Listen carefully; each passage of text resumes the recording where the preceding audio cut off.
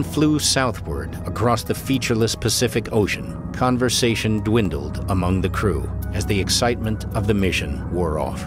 We were all so damn tired of coming back. It didn't make any difference what mood we were in, for crying out loud. From Tinian, Captain Parsons' radio message was forwarded to the Pentagon. President Harry Truman was aboard the USS Augusta, returning from a meeting with Britain's Winston Churchill and Russia's Joseph Stalin. During lunch with a group of enlisted men, Truman was handed a copy of the message from Tinian.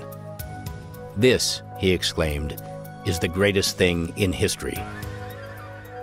The world will note that the first atomic bomb was dropped on Hiroshima, a military base. We have used it in order to shorten the agony of war, in order to save the lives of thousands and thousands of young Americans.